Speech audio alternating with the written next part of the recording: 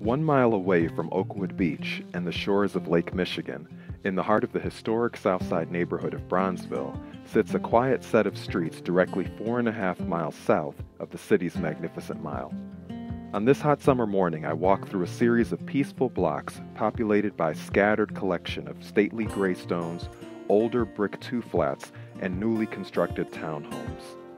I walk past a beautiful modern building that is home to a community service organization providing resources and assistance to youth who find themselves homeless.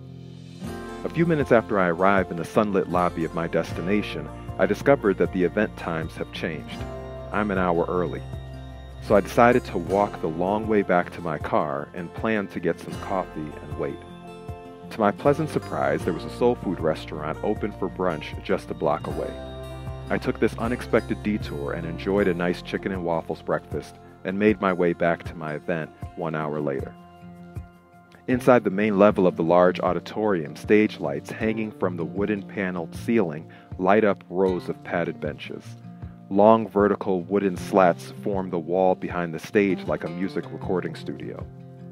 A TV camera hangs from the end of a large crane-like mechanical arm that extends from the bottom right corner of the front stage.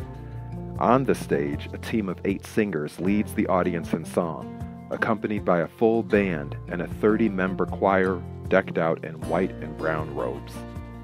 The journey continues in the Bronzeville neighborhood on the south side, at the corner of 38th and Indiana.